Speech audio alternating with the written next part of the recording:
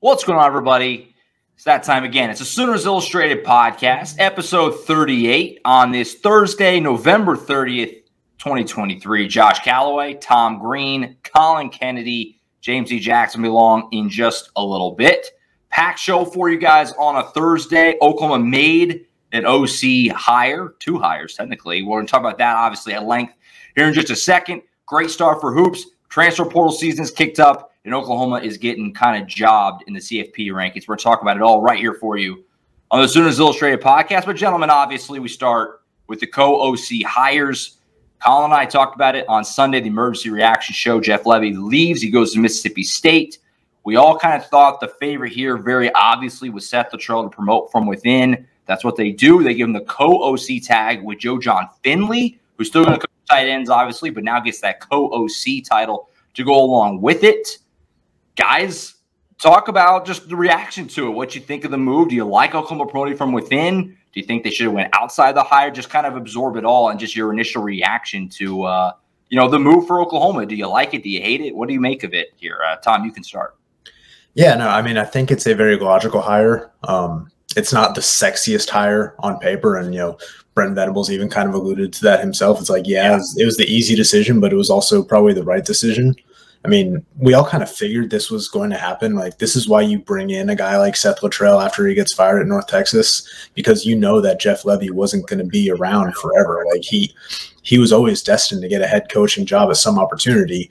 So to have a guy like Seth Littrell who you could bring in and kind of familiarize with, your personnel, how you kind of run things as a program, as a first-time head coach like Brent is, and to, basically have him as like a offensive coordinator in waiting without actually saying it, it should make for a very seamless transition. Lots of continuity on staff, which they have to like, especially as they make the move to the SEC, not changing things up a whole lot. But overall, I think this is a really good hire. Like we said, we figured that this was going to be the case. There's a reason why we had him at the top of our hot board from the jump. But yeah, just a smart move by Brent Venables. I know some people are, like, oh, Oklahoma can do better. It's, the Oklahoma OC job is one of the top assistant jobs in the country. They can get whoever they want, basically. Well, this is who they wanted. It's not like they had to settle. They got who they wanted. And I think when you analyze this too, again, we had both of these names mentioned directly in the reaction podcast on Sunday, Josh.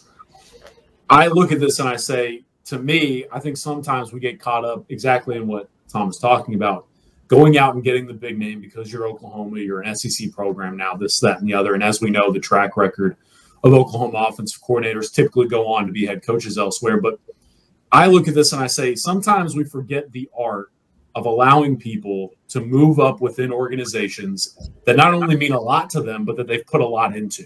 And I think when you look at not only Seth Littrell, but John Finley, that's the case for both. I mean, obviously, they're both former players. They're alumni of the football program. Both were standouts during their time in Norman, and they had always wanted to come back. And John Finley's been a big part of this staff for a long time, even dating back to the Riley tenure. Seth Littrell, again, incredibly calculated move by Brent Venables to bring him in. And I think people forget there were a lot of Power 5 programs that wanted that guy as an offensive coordinator shortly after his tenure at North Texas. But the way things fell, some of the puzzle pieces couldn't fit together. He ends up taking a gig back at the place he likes to call home. And eventually all things work out well for those who dedicate themselves to something greater than themselves. And I think that's the case again here for these two individuals. And I think that they've earned it. I think, yes, it's easy to get caught up in the Sean Lewis's, right, who we reported at Sooners Illustrated had been rumored to be interested in the position. It's easy to get caught up in the Brennan Marions, who Tom and I had both been told through sources was interested but looking elsewhere at potential head coaching gigs. But exactly what Tom mentioned, sometimes you got to look at your guys. And if your guys make sense and you want them to go get an opportunity that they deserve, promote from within and maintain the momentum that you've got going so far. Yeah, and if you look at the coaching trees that these guys have come through, it is A, very Oklahoma, and B, very offensive oriented and just like productive offensive minds that they've been through. I mean, you look at Seth Littrell's career. I mean, obviously he played at Oklahoma. He coached under Mike Leach, coached under Mark Mangino, coached under Larry Fedora at UNC. Has just been under a lot of these very, Kevin Wilson, another one, of course. Joe John Finley's been obviously worked with Jeff Lebby the last 2 years, worked with him at Ole Miss. He's been around Josh Heupel. He's been around Jimbo Fisher, who was a great offensive coordinator before he became a head coach and got so involved with everything else. But, you look at the track records of these guys that they've been around, and it just makes sense. It's a logical hire. For Joe John, it's his first opportunity to have that co-coordinator title. He the only other time he had that was he was at Ole Miss. He had the passing game coordinator, which isn't quite the same, but he's going to be a little bit more involved offensively. And if he wants to keep going up the ladder, like Collin said, promoting from within, being able to kind of build your status and earn your keep. This is the next step for him because I don't think it's out of the question to think that if Seth Littrell goes and has a couple successful years here, as a lot of people assume, that he's going to get another head coaching opportunity because that's just what happens with Oklahoma offensive coordinators. They go on to become head coaches. Yeah, 100%. And you look at that, that's a long track list of that. Going back to, since Bob Stoops got hired, the amount of OUOCs that have got head coaching jobs, very high number. And I agree with everything you guys are saying. I think that sometimes the obvious move is obvious for a reason. Promoting Seth, it's a combination of both the safest move and also I think just the best move. As far as you look at the reaction of obviously the guys that we talk about on Sunday, Collin, that, you got to keep Jackson Arnold. What he seems to approve the hire, these other QB commits that are waiting in the wings, these other skill position guys, the fact that you're able to keep the staff together behind Seth, because you go bring in an outside guy, and obviously we'll use Sean Lewis because that was the big buzz, name, and people were excited about that possibility. And not that wouldn't have been a great hire because it would have been. But if you bring him in, there's a lot of risk there in terms of, okay, Jackson Arnold, how does he feel about it? How do these other recruits feel about it? Is he going to want to bring his own coaches in? How's that going to have the ripple effect recruiting-wise outside of that? So I think it's a combination of things. Seth knows what he's doing. He's a good coach, he's a good offensive mind. You look at his success with previous quarterbacks. Obviously, we talk about Mason Fine, going back to his at Arizona, Nick Foles, stuff like that. And then you pair that with the fact that he's just also the safest move. He's a really good move that's also safe. That's hard to beat if you're asking me. So I think the combination, I approve completely. And then, people get hung up on the co-OCs thing, wishing that they just named an offensive coordinator and not do the co-OCs thing.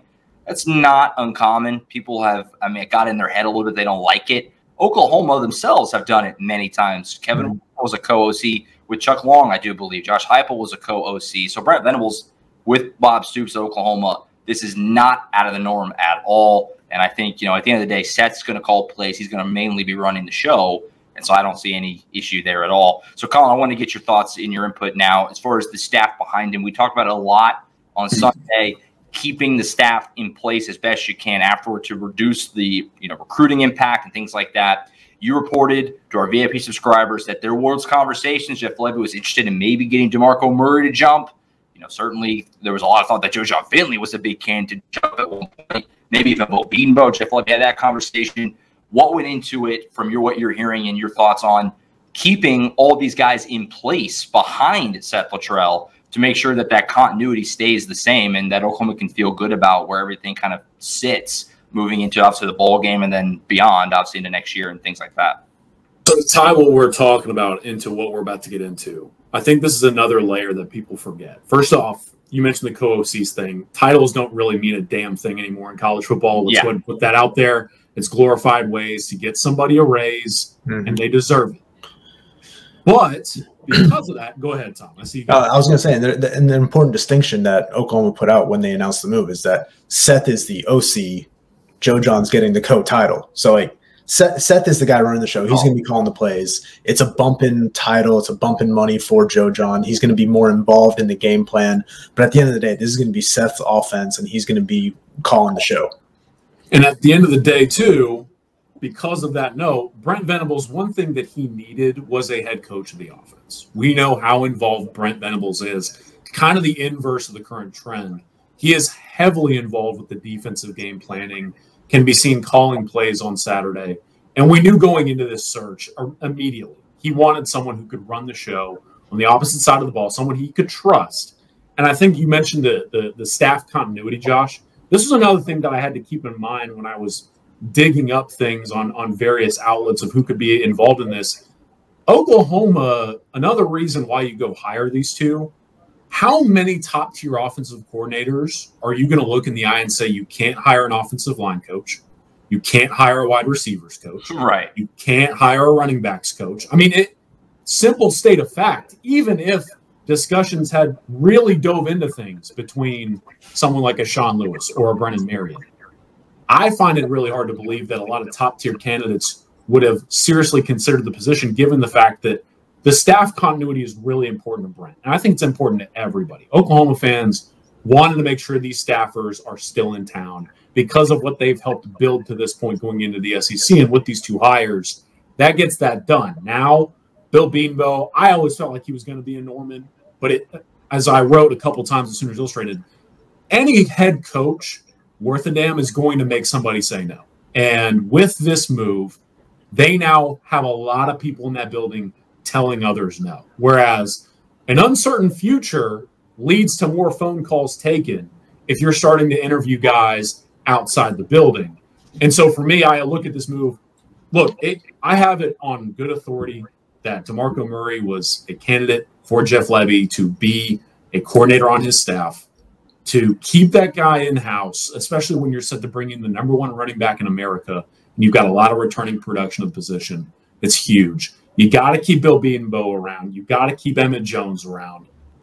And I think with Joe John, Seth Littrell is going to run the show, but this allows him to put in even further effort and expand his horizons and eventually contribute in a greater way, because he's also someone, like Tom mentioned, who has learned from a number of different places. And so I just think at the end of it all, it wasn't only a situation where let's get these two guys taken care of because it helps us.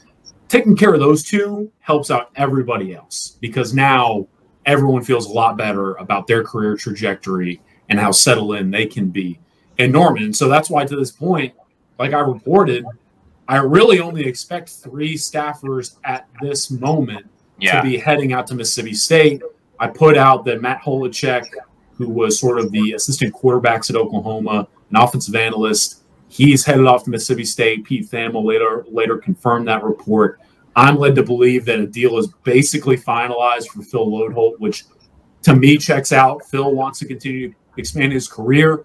There are a couple of different offensive line analysts at Oklahoma, and so with the salary pool that Jeff Lebby was given for his assistants at Mississippi State, I could see where Phil Lodeholt gets a raise and maybe gets more involvement in a game plan. And then I think Benton Doobie, there's still progression being made there to my knowledge, but the current belief is that he will be in Starkville with that staff at least by February, probably earlier. And so, look, losing those 3 guys potentially still hurts guys, but I mean, across the board, if you're able to maintain this staff, which I believe is full of really talented individuals, that's huge for you as you go into one of the biggest unforeseen transitions in program history, making that move into the SEC.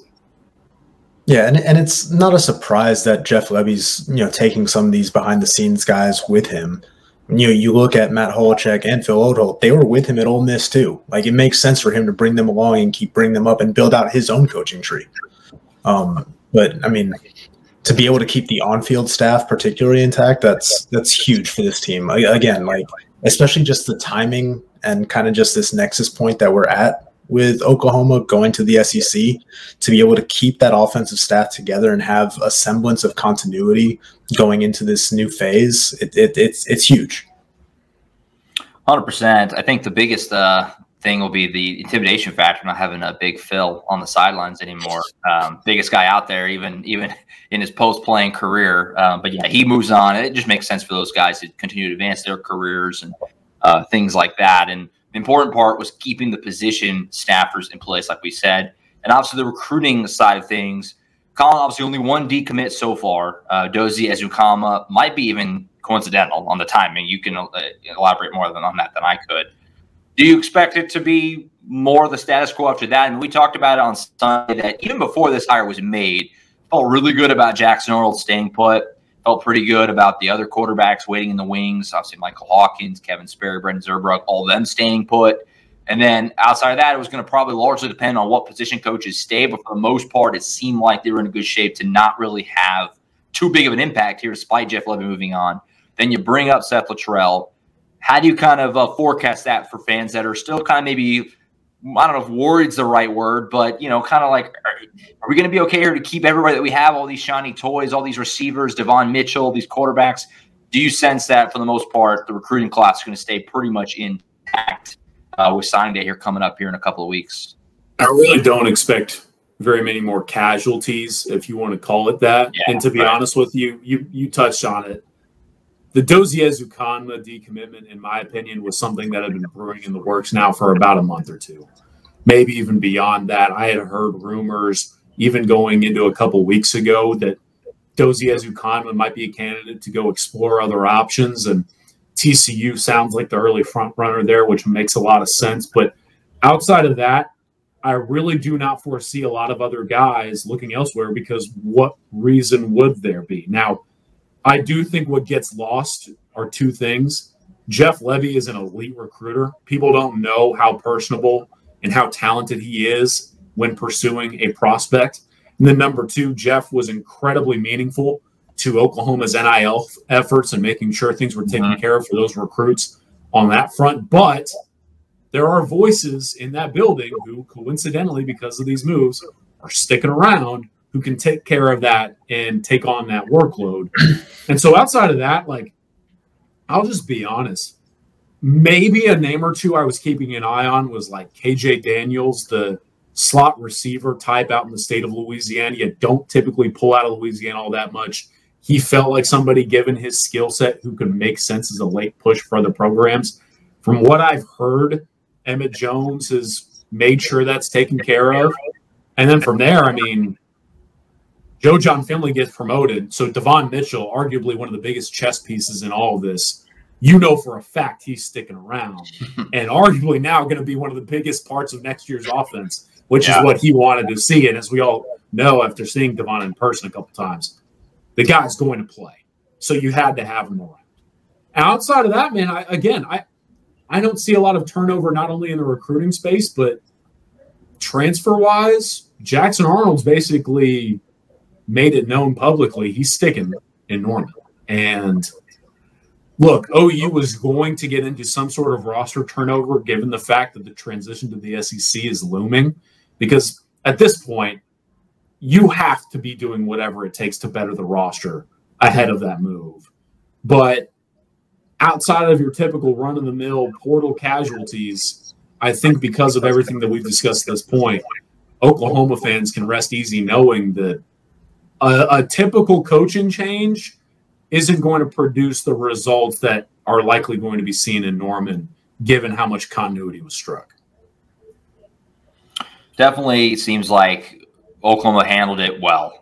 From somebody who was, obviously around covering this team with the head coaching search and the circus of that, this was very quick. Not that offensive coordinator is the same as head coach, not saying it is, but this was very quick. Jeff Levy was gone on Sunday. They announced these hires yesterday, right? Wednesday. We were reporting it on Tuesday night. Like, it was very quick. They looked at some candidates. They said, you know what? Our best candidate is right here. We already have them. Let's promote. And bing, bang, boom. We're here just a few days later from us doing the emergency reaction show, and they've made the hires official. So I think Oklahoma handled this really well. The ripple effects seem to be minimized. And if you're a Sooner fan, I think you have to feel pretty good about things. I'm excited to see Seth Littrell have his fingerprints on this. Obviously, Collin, you covered him back at North Texas. Just, I guess, here on the way out as we wrap up this portion of the program, just what can Oklahoma fans expect from a Seth Littrell offense? It seems like he's a tough guy. Listening to some of his former teammates talk about him and things like that, it feels like Oklahoma is going to be anything but soft offensively coming up here under Seth. And I'm excited to see what it looks like. What can you and OU fans kind of expect to see from the Seth Littrell offense? I don't imagine they're going to be going lightning fast anymore. Is that probably going away? What do you kind of think that it'll look like now moving forward, Jackson Arnold, this offense now, and the SEC with Seth at the helm? Yeah, so for those who don't know, I, as a young journalist out of school, just looking to get my hands on whatever work possible, right, helped with Mean Green 24/7, our UNT site, believe it or not, on the 24/7 Sports Network. And part of that was because I believed that covering someone with Oklahoma ties and Seth Littrell would be something I could handle well. And I always said, watching Seth and his program management and his offensive approach, and I know Tom's got a feature he's working on, and we're working on a couple different things at Sooners Illustrated that I think are going to be really cool. But I always said when I was watching him in Denton, like, this is if the air raid was given to a fullback and you're just like, figure out what you want to do next. And I really like his approach. Now, given the fact that he did work with a couple of different offensive coordinators and guys who are a little bit different, i.e. Graham Harrell, former Texas Tech quarterback, many name will know. He had his handprints on Seth Littrell's offense for a little while as his OC. Mike Blesh, who's now at Cal, who was a very talented coach in his own right. He was an offensive line coach kind of guy. So it was a little bit different than the days of Graham Harrell. But to me, I think everyone will talk about Mason Fine, right? The quarterback who became a star under Seth Littrell's guidance. And for any of those who are doubting what Seth Littrell can do with a quarterback as the new quarterbacks coach at OU, may I point you in the direction of Nick Foles, Mitch Trubisky, and then Mason Fine. Yeah. But to me, guys, I look at this and I say a couple different things. And I noted this on the board. One thing I thought Seth did really well is he gets the guys the ball. When that defense knows who's really good, and keep in mind, it's the G5 level. There's only so many dudes who are going to really hurt you. So all that defensive attention shifts to those dudes. The way he handled Jeff Wilson at running back, Jalen Darden as a wide receiver, even guys like Jalen Guyton, who's now had a productive career in the NFL. I thought Seth was really good at just figuring out a way to get his guy the ball, even when everyone knew the ball was going that direction. I think another thing, too, obviously there's like a mix of zone and gap schemes, so throw in a little RPO, but the air raid concepts are going to be very prevalent. I believe that Seth wants to run a north and south-based offense. He wants to attack vertically. He wants to run downhill. And the last thing I think I'll note here, I think Seth Littrell in this offense is going to highlight the tight end H-back position far more than OU fans have been used to seeing, maybe even dating back to like the Dimitri Flower days and maybe even like Mark Andrews, because I would encourage folks to not only research guys like Jalen Darden and Jeff Wilson and some of the other stars of UNT. Two names, Varkey's Gums, a guy I covered for a long time, covered him in the transfer portal. I believe Varkey's set the UNT freshman tight end record and receiving yards at 630 plus or something to that effect. So immediately he's getting good young tight ends the ball. Jake Roberts is another, a Norman North product, if you'll remember correctly. Jake Roberts went to UNT, became a highly productive tight end H-back type. Yeah. And eventually transferred to Baylor. And then even someone like Jason Pirtle, who was a walk-on, what Seth does really well is he'll line his tight ends up in a 2-point, a 3-point, or even in the slot. And so for someone like Devon Mitchell, that opens up a lot of possibilities. I'm really excited for Seth. Obviously, again, I covered him, and we used to talk kind of off the record just about OU football and how he reads all these OU articles and things of that nature. It's going to be really cool to see him not only call this offense in front of OU fans, but maybe add a little extra oomph as an alumni now calling the shots. Yeah, I was going to say, just add on to that. I mean, obviously, Collin's seen it up close a little bit more, but again, you look at who he came up under. It's a lot of air raid roots.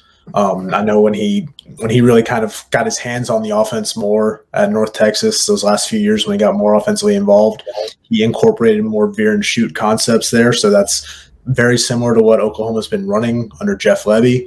I think it's going to be more passing to set up the run. But like Collin said, vertical passing, downhill running. His teams have been very effective. 2 of his last 3 seasons, they were top 20 nationally in yards per carry. He led Conference USA in rushing in 2020 and 2021, had 4 of the 7 highest scoring offenses in North Texas history. So his offenses produce. I'm really curious to see how it goes. He said in that statement yesterday that, it's going to look a lot like what he was doing those last few years at North Texas. He's not going to change too much at Oklahoma, but he's going to add his own flavors to that offense. So, like Collin said, I think it's something that fans should be pretty excited about. Yeah, if he can do what he did with Mason Fine, this 5'11" kid from Locust Grove High School in Oklahoma, and the numbers he put up, who's still playing, by the way, in the Canadian Football League, if he can do that with what he did with him and transfer that over to Jackson Arnold with the skill players Oklahoma's going to have next year, which, by the way, they're losing very close to none of their skill players. Drake Stoops moving on, not to diminish that. It's going to be a tough guy to replace, but everyone else in that receiver room is slotted to be back. Obviously, have the big guns. You're bringing in Devon Mitchell. The running back room is loaded with Taylor Tatum coming in. The skill positions are in a great place. What a way to start if you're Seth Littrell, first year at Oklahoma. You got a talent everywhere. Jackson Arnold, the quarterback. It's going to be fun to watch. I'm excited to see what it looks like. And we get a chance in a few weeks to an extent in the bowl. I mean, I'm sure he's not going to be able to change a ton in a few weeks, obviously, but he'll get a go at it in presumably San Antonio. We'll see what bowl they end up, and that'll be kind of fun. And not only do we get a little glimpse of this, guys, but a little teaser for the pod. Monday transfer portal window opens up. Maybe Seth Littrell adds a few more toys to play with in the offense. We'll get into more of that later. But I believe this is an offense that's going to sell itself to guys who have played a high level of ball. Absolutely. All right. Well, I appreciate you, CK. Thanks as always. It's been a great week. and a bit busy week for you. The OC search, you've been absolutely all over it, and look forward to talking to you more as obviously the transfer portal opens up and signing day looms. Lots of stuff coming up, so get some rest if you can for a moment, and we'll catch up with you next week. We're going to bring James D. Jackson into the program now. Hit some other news and notes for Oklahoma here as we head into the weekend in this first weekend of December. All right, we now welcome in James D. Jackson to the program. Joins Tom and I. Hit a few other things here on the way out. So obviously, no Big 12 championship game this week for Oklahoma. They were so close, so close. BYU very close. They tried very hard to send Oklahoma to Arlington, but they couldn't quite get it done. Oklahoma State hangs on. It'll be an all-orange Big 12 title game, and thus Oklahoma now turns their attention to the bowl season. What's next? It looks like it's going to be the Alamo Bowl, which is a little disappointing. Obviously, when you were thinking of 6-7 weeks ago, real big. I had some Rose Bowl hopes and things like that. That dashed quickly.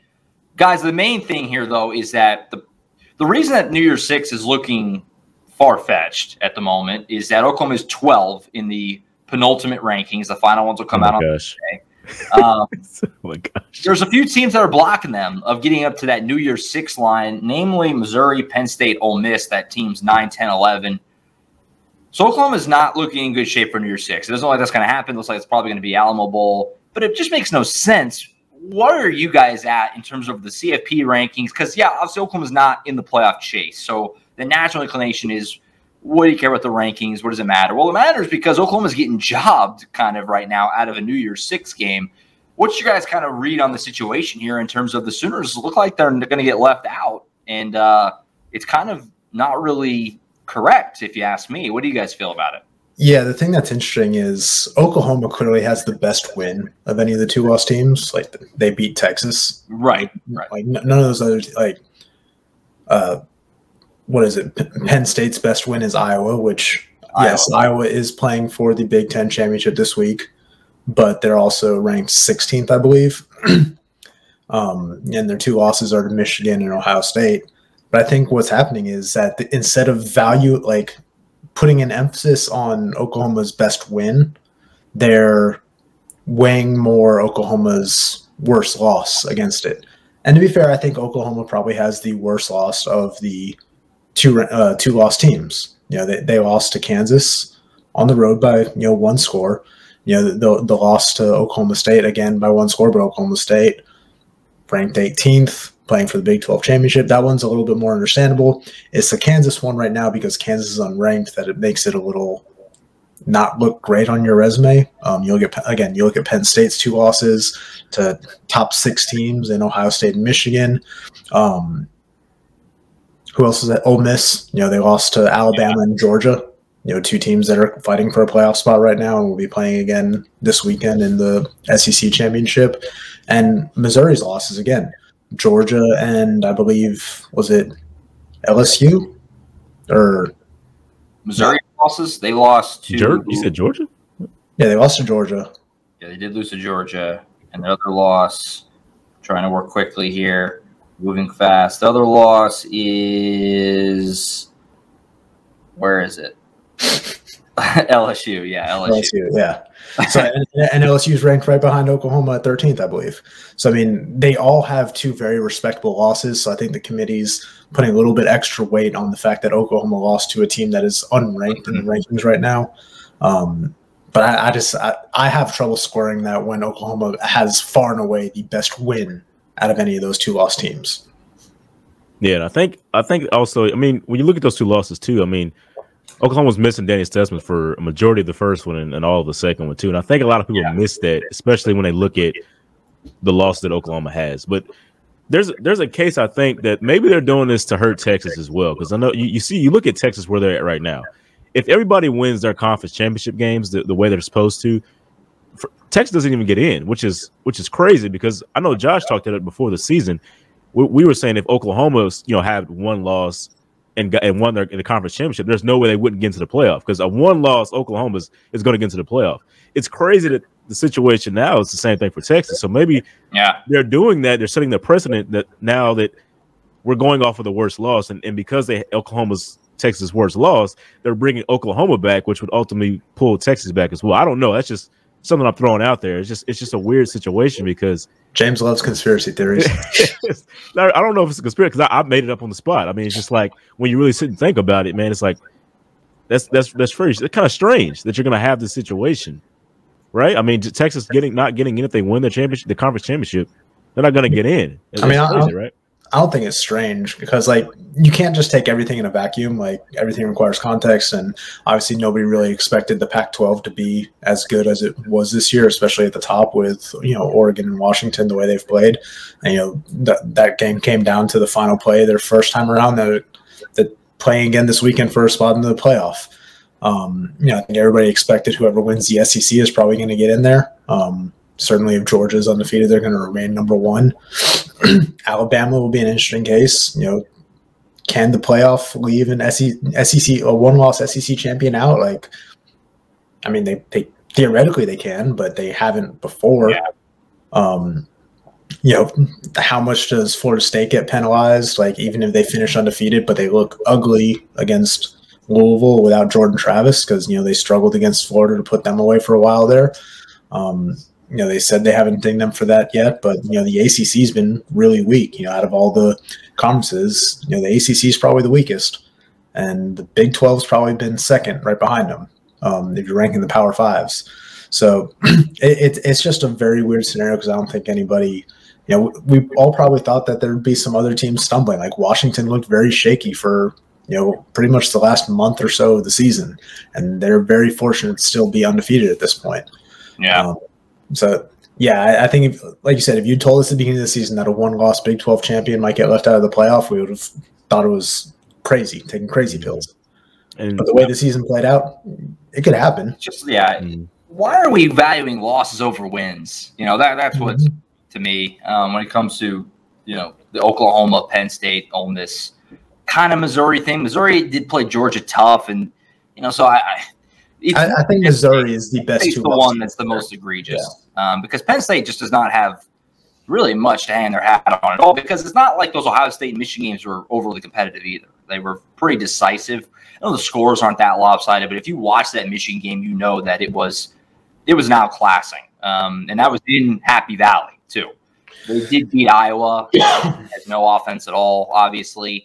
And that's their best win. But Oklahoma's best win is obviously a team that's right in the thick of things, a team that has probably the best win in the country. Maybe Texas going into Tuscaloosa and beating Alabama way back in September. So, and frankly, obviously, Oklahoma wants their Six Bowl. But if this was a year later, this is the difference of Oklahoma make the playoff and not when we go to the 12th team. Because as it stands right now, Oklahoma would not make the 12th-team playoff, because that last spot would get taken up by the highest G5, which would be Tulane.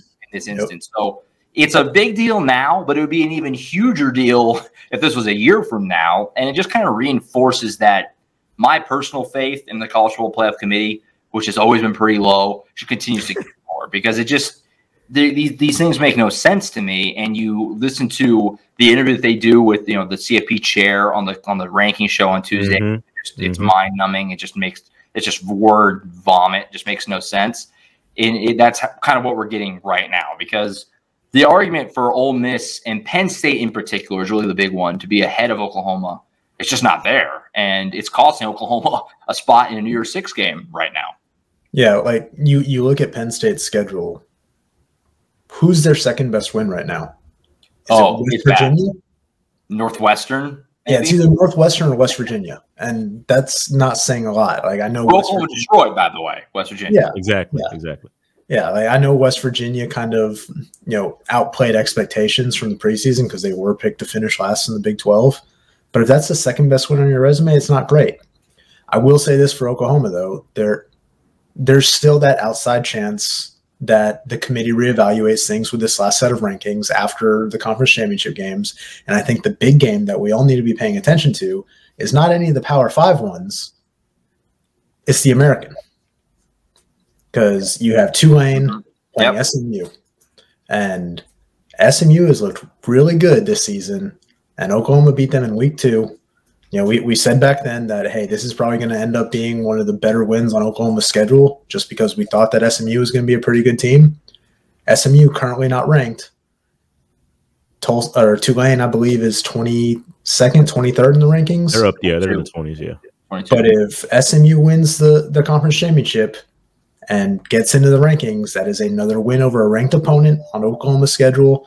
That is something that the committee will have to take into further consideration and put a little more weight onto. And also if it's a big enough win that, for some reason it drops Tulane out of the top 25, you're taking a ranked win away from Ole Miss too. Yeah. And that changes the math. The unfortunate for Oklahoma fans, Preston Stone is out for SMU. Yeah. Heard the quarterback there who obviously played against Oklahoma, played all year, got banged up in their win over Navy. He's going to miss the game this weekend and whatever bowl they have. That's the kind of the tough wrinkle there. Go ahead, James. Yeah, I'm on the boat that if OU would beat any of these 2-loss teams anyway. So because you still think that OU, if they play at their best, they're going to beat those teams because they should be, in that top 6 conversation if they had taken care of business the way they're supposed to this year. So I still think even if they don't get in, maybe you put them in the Alamo Bowl against one of those other 2-loss teams, and you can let them play it out on the field because I do think Oklahoma could beat those teams for sure. It'll be Arizona is the most likely. I know, but and that's the way. That's a team nobody wants to see right now. No, not at all. Because Arizona is the best 9-3 team of all time. They're throttling everybody the last few weeks, pretty much since they lost that USC game, real close. USC went like that, and Arizona went like that. And so that's not a team you really want to play right now. So that's the way it's looking. Obviously, we'll talk about that more next week when it's official. It's too bad. We thought. Certainly, we're thinking real big, and it feels like Oklahoma had a season worthy of a New Year's Six game, but just because of a group of people deciding, they're probably not going to get in. But we'll see. Like Tom said, they can have one more weekend to change it. All these teams don't play. Maybe who knows? They just willy-nilly. They've done it weird stuff before. Maybe they'll do it again this weekend. We'll find out what bowl Oklahoma is in officially on Sunday and where we're headed late next month. Other news and notes. So far, only one transfer portal entry for Oklahoma. There will be more. That's just the way it goes. But only one so far. It's DJ Graham, who is kind of the forgotten man on the roster. I do want to mention that real quick, that he's in the portal, moving on, look for somewhere else. We'll say we never got a chance this year because he's been hurt all year, so you guys haven't really had the opportunity. But one of the best guys to talk to. Very smart, very personable. Has been a really fun player. Had some really nice moments as a cornerback, a defensive back.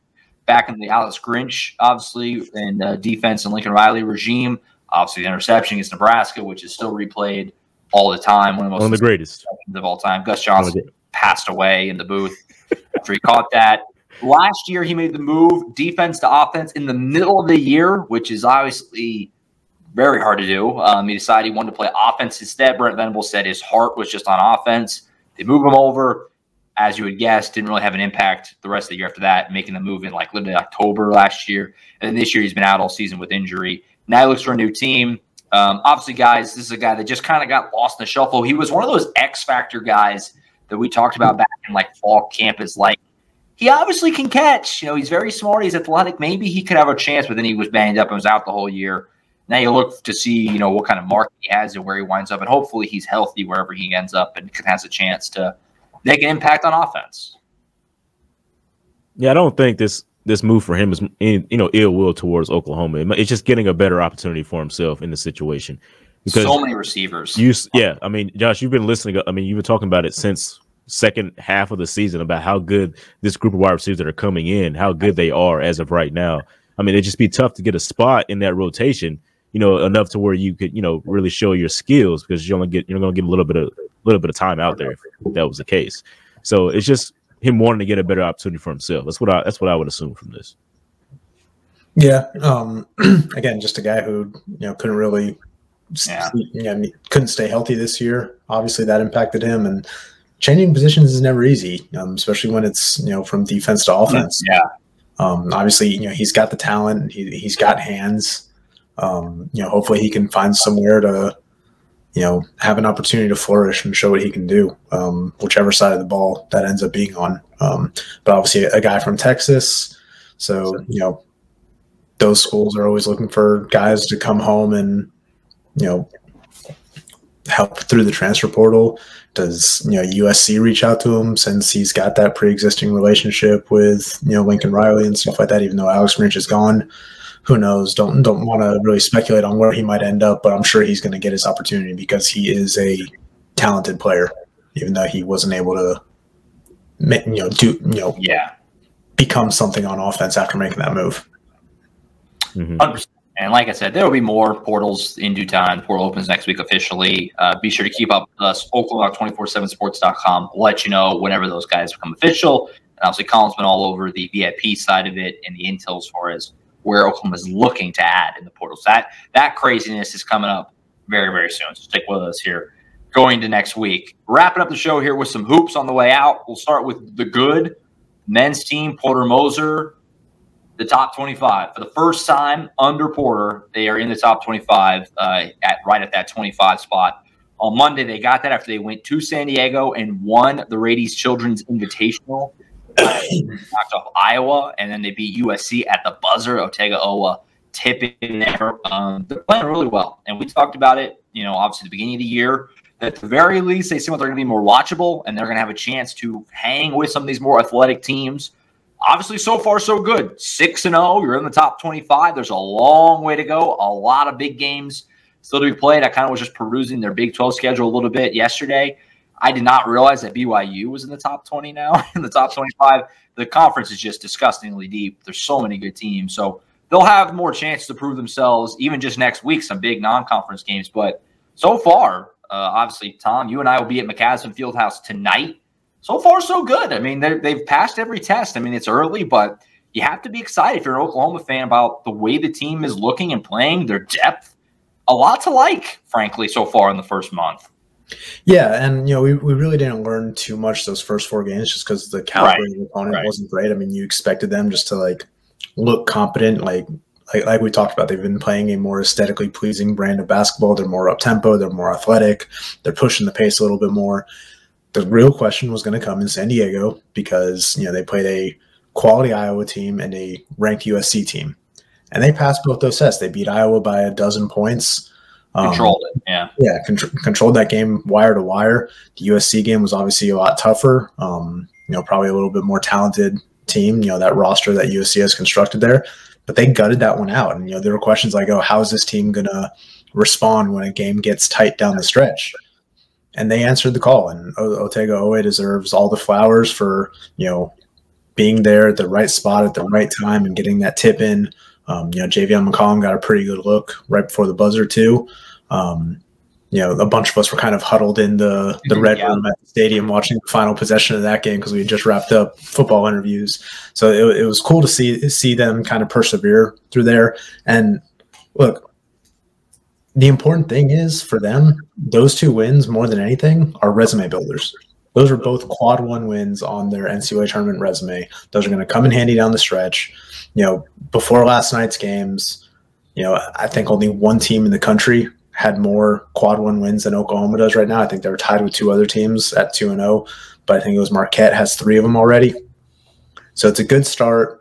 It's going to be a step back down in competition tonight with Arkansas Pine Bluff, which is one of the 10 worst teams in the country, according to Ken Palm right now. So they should handle their business, but they're off to their best start since that Final Four run with Trae Young. They're What? Buddy Hield, Final Four. Buddy Hield, sorry. Ranked for the first time. Making mistakes like that, Tom, they'll come after you. I've been sick all week, man. Cut me some slack. But they're ranked for the first time under Porter Moser. It's been nearly 3 calendar years since they've been in the top 25, so they're feeling good. They just got to keep continuing to see how this thing plays out, finding their identity, which like they've said, you've seen the shirts that they wear. DCO, defense creates offense. They're really priding themselves on that and just being able to push the pace and get up court a lot faster. And it's paid out dividends for them so far. I mean, we're getting to a point to where, we might even have to have all 3 of us out there for the men's, because if they keep winning like they are, it's going to be a lot more interest in this basketball team. They've been surging this season. You talked about it, Josh, before the season. They're ranked like 10th out of 14 in the Big 12. Is that where they were at? 12. It's even worse than I thought. They were 12th. They're exceeding expectations as of right now. The way they've been playing. So, it's been looking good, really, really good for them. So looking really good. So far, so good. Yeah. I was gonna say, and again, it's early. They've only had real two tests so far, and the good thing is that they were able to do that on a neutral court. Win away from home. That says a lot about them. And more questions will get answered. Starting next week when they get Providence and then they get Arkansas up in Tulsa, and then before you know it, it'll be Big 12 season, and that's when the real grind begins, because that schedule is unforgiving. Mm-hmm. It is. I'm excited to see them play more and more good teams, especially, like we said, the McCaslin game tonight will be cool as far as the setting of it and everything. But then next week, Providence comes to Norman on Tuesday night, and then Arkansas in Tulsa next Saturday. That's back-to-back tough games. Arkansas just beat Duke last night. They got dudes. North Carolina in Charlotte coming up in a few weeks as well. So we're going to continue to learn more about this team. But at the very least right now, it seems like this is a team that is capable of playing at a high level against good teams. So it's exciting. Exciting start. Wrapping up here just on the back end. The women, obviously, great start to their year, 5-0. They basically had the inverse of the men's week, a couple of tough losses in that tournament out there. I think it was in Fort Myers. Also, Princeton, they lost to a Tennessee team that's really good. It was a close game. So they've tumbled out of the top 25. Obviously, James, it's very early for them, too. They got off to a great start. They kind of did the opposite of the men in some ways. They got this good start that was a little respected. They got some nice wins. And now a couple losses that, especially the Princeton one was not, that kind of came out of nowhere. Like, whoa, what happened here? Now they'll try to get back on track. They're back at home tomorrow, but no reason to really smash the panic button or anything. A couple of losses, but maybe a little bit of a heat check, for lack of a better word. Of they got this great start. They're still replacing a lot of pieces from last year, so it might be a little more in progress than we kind of wanted to make it out to be, at the beginning. Yeah, you look at who they lost to as well. We knew Princeton was a good team anyway before the rankings came out just on Sunday. That you knew they were a really good team. Now, when you look at it now, Oklahoma has 2 losses, and they're both to ranked teams. Tennessee is ranked 19, and Princeton is now in the top 25 as well. Yeah. And so you look at that, and you're thinking, okay, Oklahoma just they're like 1 week away from getting back in. They just need a one good a week, and they're back in the top 25 because they have 2 quality losses. It sounded bad at first when you think of Princeton. You think, not a team that should be, beating Oklahoma in basketball, but that's a really good team, and we knew that at the time as well. And so it's just getting those kinks ready, because even against Tennessee, OU had the lead. They were up. They just had a slow ending to the game, and that's why they lost that game. So they proved they can play with those teams. So that's why you say, okay, just 1 week and they'll be back in the top 25. That's where it's at right now, because Peyton Verhulst has been the one for this team. She's been the ultimate transfer that came in out of Louisville and just been outstanding for them. She's been leading the way for them, and then Skylar Vaughn coming off not off the bench anymore, but being that starter that's there for them. And they've just been playing really well. So as long as they keep all of them together, Sahara Williams as well, a freshman that's been breaking some numbers for OU as a freshman, just keep them together. Stay to what you've been doing, and they'll be just fine, I think. 100%. So, and they're back at home tomorrow night. I think they got Grambling coming in tomorrow night at the LNC. Mm-hmm. So keep an eye on see how they bounce back in that one. All right, that's it. We appreciate you so much for tuning in. As always, be sure to like, comment, subscribe, leave a review wherever you're watching or listening to the program. Oklahoma.247sports.com, SoonersIllustrated.com. They both take you to the same place. Head over there, become a VIP subscriber. It's a great time to do it. Transfer portal season, like I said, is starting to kick up. And the wild times are ahead, and we got a lot to talk about and a lot to do over the next month as we finish out 2023 and turn the page to 2024. That's it. We'll be back next Monday talking about all the latest for Oklahoma in the portal, whatever football news, basketball recaps, all that good stuff. We'll see you guys then. For Tom Green, James D. Jackson, Collin Kennedy earlier. I'm Josh Callaway. We'll see you guys Monday for the next edition of the Sooners Illustrated podcast. See you.